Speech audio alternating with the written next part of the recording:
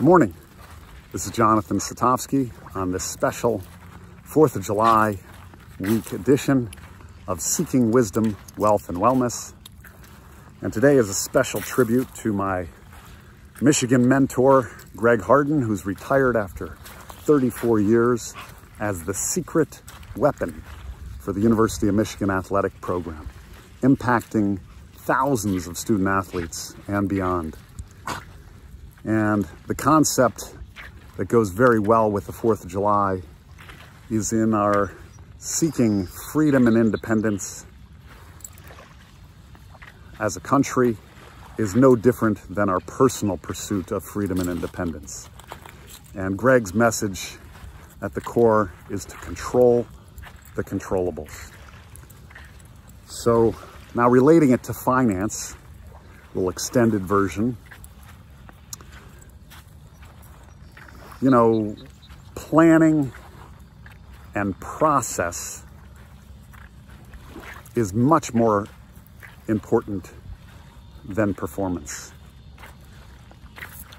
Performance will come as a byproduct of a good planning, good preparation, good practice, and a good process. But you got to keep practicing.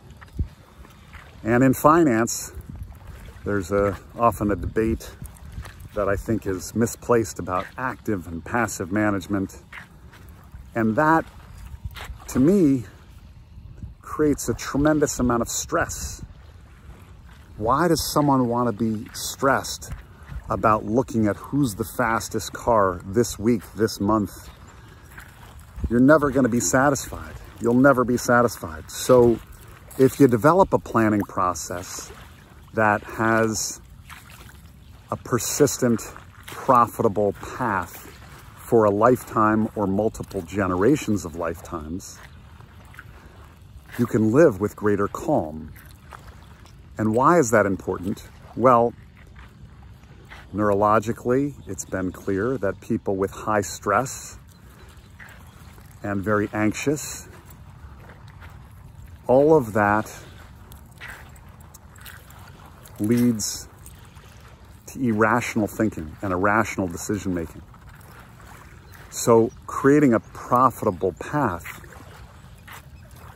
a persistently profitable path, and a process is like autonomous driving. If you want to go 60 miles an hour or have 60% equity exposure, the markets go up, the markets go down, you can unemotionally rebalance or recalibrate back to your speed limit without the stress and anxiety of having to think you have to outsmart everyone every day, every week, every month, every year. And it's a lot healthier way to live. Certainly is. For me, certainly if you're going 60, there's going to be people that are going to fly by you, but maybe they'll get in an accident. Maybe they'll crash their car. Maybe they'll get a speeding ticket. Maybe they'll get there faster. Maybe not. So it's not a debate about active or passive. I mean, the first quarter of 2020, the markets dropped 20 to 30%. Had a fastest decline ever. 16 to 19 days had a massive decline. And then we've had this second quarter of 2020, a 20% rebound, the fastest rise since 1957. And many people who were in utter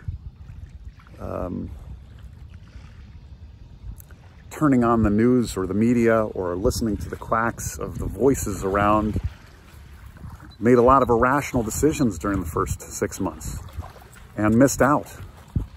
And why do you want to miss out on a lifetime of abundance? The world is amazing and the potential is limitless.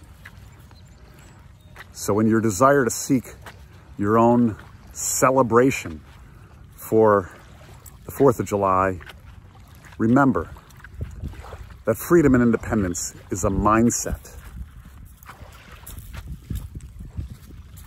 So develop some micro habits in controlling the controllables so you too can seek your own wisdom, wealth, and wellness. Have a great day and a great holiday.